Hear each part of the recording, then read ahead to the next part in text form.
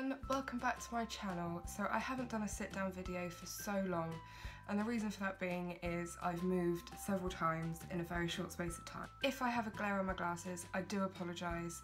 This won't be my final setup. I'm hoping I can get it sorted and get some more videos out for you guys, but in the meantime you will have to bear with me slightly. Today I wanted to do my October favourites. I've never done a favourites video before. I don't think I've ever done a favourites blog post, but I wanted to just share some of the things that I've been loving in the month of October, and some of the things that have helped, that have sort of stayed with me through my several movings. The really awkward thing is Matt is next door. I've never filmed with somebody else in the flat before. Like when I've been doing it with my family it's different because they understand it, but this is going to take some getting used to. So one of the things I have been loving is the Tresemme Heat Protect Spray. Obviously you guys know my hair is completely over processed, it's been coloured and cut and not treated very well. But since I had my hair cut for charity last year, I have tried to maintain the quality as much as I can. I haven't used heat on it, I haven't blow dried it or straightened it or curled it. But in the last couple of months I've rediscovered my love for blow dry. So one of the things I picked up was this. So it says it has up to 230 degrees protection against heat damage, and it has a UV filter. Now that doesn't necessarily bother me, but I do want to look after what hair I do have left. Usually when you're blow drying your hair is obviously towel dried, so it is still slightly damp. So what I do is I brush my hair, run this across the whole of my head, brush it in again, and then blow dry. And then if there's any points that like needs straightening or I feel like curling it after I've blow dried, I add another quick spritz just to try and help protect my hair. This one I believe is their full size bottle, but you can get little mini tester bottles, which is one of the ones I started off with but have since purchased the bigger version because I've loved it so much. My birthday was back in April, as I'm sure you guys are aware, and one of the presents I got from my work colleagues was the Yankee Candle Pink Sands small jar. I've always been a Yankee Candle lover. Since I started my first job in Clinton Cards at 16, I've worked with Clinton Cards. I worked with Yankee Candles there and I've loved them ever since. And one of the scents that I never really was as attracted to was the Pink Sands. I felt I wanted something that was really strong and really powerful, had bright colours. So one of my favourites is the dragon fruit one, which is like a really bright pink. But this was one of the presents that I got from my work colleagues, and since having it I have fallen in love with the more subtle scent. Yankee Candle you can pretty much buy anywhere. I mean obviously you can get it from Clinton Cards. Some towns do have Yankee Candle standalone stores. You can buy them online, you can buy them on Amazon, on eBay, on the Yankee Candle store website. So if you want a more subtle scent, I don't know what it reminds me of. I think it reminds me of like laundry detergent or like non-bio. No, do you remember back in the day you used to have that watermelon Hubba Bubba? That's what it reminds me of. There's definitely a hint of watermelon. But I've fallen in love with it. I have started to burn it already, but since being in the new flat, I've tried not to burn more candles because I want them as decorative candles.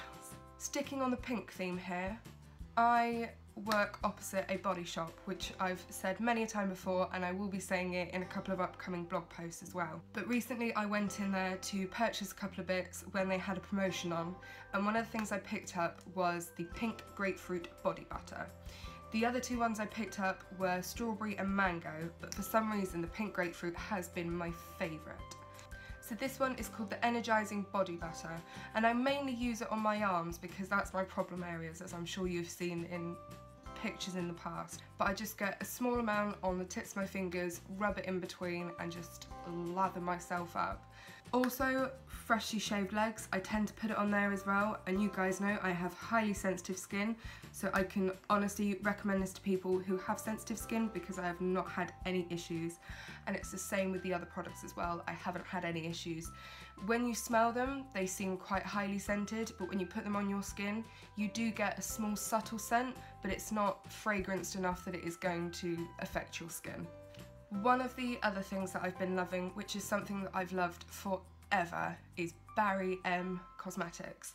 I'm going to struggle to hold these up now, but these are some of the glitters and confettis that I have from Barry M. Anytime I've painted my nails, I always used Barry M. I think occasionally I have one that is different, but the majority of my nail products are Barry M. Some of my favourites are the glitters and the confettis because I feel like per brush stroke you get so much more glitter than you do with other companies. The one I am currently wearing on my nails at the moment is this one here, which is called Masquerade. I bought this the other day and I literally have put one coat on and it is brilliant. And one of the other ones I love are these two here, which are from the Barry M Aquarium collection. So this one is called Mermaid and this one is Treasure Chest. So I highly recommend Barry M if you are looking for a nail varnish that stays, that easily applies, that dries quickly, or you're just looking to try a different brand. Another thing with Barry M that I love is I don't really use their normal nail varnishes, I only use their jelly nail varnishes. I feel like you get more long-lasting wear out of them, and because I do try and grow my nails long, I do need slightly more product. Because I feel they are slightly more pigmented in my opinion, I feel like I get more use out of them than I would a normal nail paint. And the brushes as well, I really like the brushes. They're sort of slightly flat with a slightly domed head, so I feel like I get a more even coverage than I would with like a normal nail brush. One thing to watch out for with Barry M is they do sometimes have limited edition collections. These are two of the examples that I got from Superdrug. So one is called E and one is called F. Boots also have some limited edition ones. I think they tend to come out every couple of months, but I know that they've got some new ones in at the moment because I do have them somewhere. So keep an eye out for them because sometimes they are really amazing. Although these two are limited edition, they have to be some of my favourites. This one is a very fine confetti, so it's like almost little shards. And then this one is a very, very finely milled glitter. And again, I feel like per brushstroke, I'm getting more out of this than I would with a normal glitter. Soap & Glory is one of those brands that nearly everyone and their mother has heard of. Boots is one of the biggest sellers of Soap & Glory and one of my favourite products and one of the first products I actually bought from Soap & Glory is the Mist You Madly body spray. I think this is one of their originals that sort of carried on going through the ages, but if you are looking for a body spray that stays, and I mean stays, this has to be the one for you. They do other scents in this range. I believe one of the other ones is called Sugar Crush, and I believe there's a slightly citrusy one as well, but this one has to be my favourite.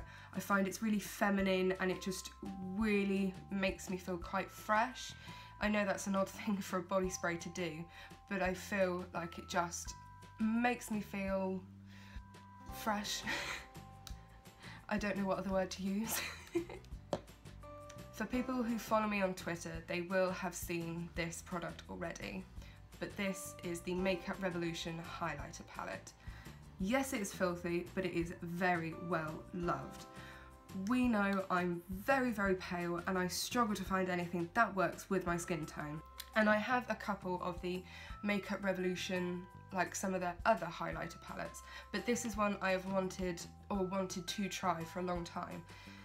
It's just called Highlight, but these are the colours that it comes with. There we go, so you get like a whitey colour, this one here is a peach, and then this one here is a lilac. I will show you a close-up, but I find that this whitey gold colour is honestly one of my favourite highlighters, and it just doesn't wash me out, it just adds a small amount of highlight to me. One of the things I look for in a highlighter, as I'm sure everybody else does, is I don't want one that is full of glitter, and I really think this one ticks all the boxes. It has a shimmer, but it doesn't have glitter. It doesn't have like those chunky bits of glitter that sort of sit on your face. Makeup Revolution is sold online at Superdrug. They have their own website and you can find them in most Superdrug stores. You can follow them on Instagram, you can follow them on Twitter, but they are one of those brands that people mistake for not having the quality that a higher brand would, whereas honestly I would trust Makeup Revolution over some other brands that I've tried that just really don't hit the mark. And the last thing I want to mention is a book that I've recently been loving, and it's called We Were on a Break by Lindsay Kelk. A few years ago, I think it was back in 2014, I did a review on her I Heart series, and when I heard that this was coming out, I had to go and get it. One of the other books that I love by her is Always a Bridesmaid. So these two are like standalone books, they're not part of one of her series, but honestly this one has to be one of my favourites. Something she did differently with this one is wrote from both a male and female perspective, which I really enjoy reading, and if you do too, I would recommend an author called Jodi Picoult. But because Lindsay is one of my favourite authors, it's really light-hearted, it's not a difficult read, you can just sit there, put it down, pick it up and know where you left off. I had to go and pick this one up, and can I just say this, the pink against the turquoise is just gorgeous. I will be doing a blog post on this, so keep an eye out for that because I want to talk more about it, but I just had to mention it in my favourites because honestly it is one of my favourite things that I have got in the month of October. So that is it. That is all my favourites. I hope you enjoyed this video. Please give it a thumbs up if you do like it, and don't forget to check out my other social media and my blog. All the links will be down below for you. If you enjoyed this, then I will try and do some more. I don't usually go and buy new things very often because my priority is the flat, but there's always things that I'm picking up that I'm loving or enjoying, so let me know if you enjoyed this and I will see you in my next video.